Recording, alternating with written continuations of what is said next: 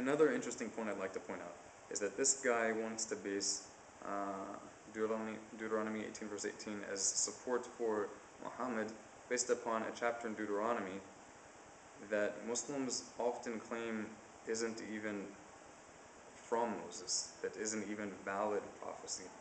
Deuteronomy chapter 34 verse 10, which this guy is quoting, they want to say was written after Moses. So even if that's true, that would mean that a prophet has not risen among the people of Israel like unto Moses, besides what I've already said, would also mean that only up until this time, when this chapter was written and then put into the text. Of course, I don't believe that, as the Almighty Himself indicates, as this chapter itself indicates, when describing the death of Moses, that Moses would die according to the word of the Lord. What word of the Lord? The word of the Lord that we're reading in this chapter. This is the record of his death. In any case, let's go on to Muhammad in Song of Songs, chapter 5, verse 16. Muslims want to claim that this is proof or evidence, whatever, that Muhammad is referred to in the Torah. Alright, let's assume that it's referring to Muhammad.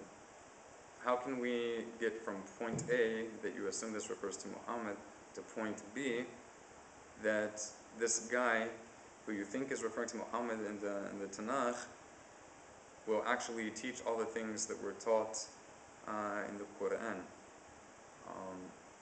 If it's a prophecy of some guy to come whose name will be Muhammad, fine.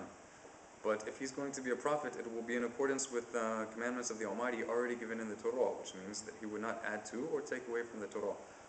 But besides this, you should know, for your own sake, you who desire to bring Jews, Christians, and other people whom you consider led astray to Islam, you should understand when your proofs are weak, because otherwise you won't succeed, or you won't know how to improve your explanations in order to bring more people to you. If you use the same method that you're using for Muhammad in Song of Songs chapter 15 verse Song of Songs chapter 5 verse 16, if you want to consider this an acceptable proof that Muhammad would be a prophet, then all the more so should we accept the proofs of Christians when they take the Hebrew word for salvation, which is almost exactly the same as the Hebrew pronunciation of Jesus, and from this find him referred to throughout the Bible, because you can imagine how many times the word salvation appears throughout the Tanakh, throughout the Hebrew Bible. In fact, they can even prove from this that he will be God and man, which surely, dear Muslims, you will agree is wrong. You can only find a few places where there's a similar term in reference to Muhammad in the Tanakh. But Christians can find hundreds of places if they would use Hebrew. Please learn Hebrew, dear Christians, for your own sakes. It's the language of the one who you worship, the language of angels. Anyway, sorry. An example I would like to give is Isaiah chapter 52 verse 10. If there it says that the Almighty will lay bare his salvation before all the nations, they will see his salvation. Alright? Salvation here, yeshua, yeshuati, okay? My salvation. Yeshuat Elohim, the salvation of the venerable authority. Now, if you take that together with the many places in the book of Psalms where the Almighty is said to be salvation, so that means that we will see the Almighty, who is salvation. And of course, since salvation is Yeshua, and Jesus' actual name is Yeshua, that means that it's the same. It's a much smaller difference between Muhammadin.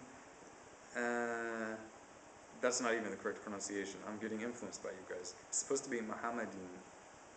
The M sound is not elongated, and there's no U in the first syllable. In any case, yeah, I hope you guys get it. Muslims often transliterate this word on their YouTube clips as Muhammadin with two M's, Muhammadin, you see? But the Hebrew is Mohammadin. Ma, not Mu.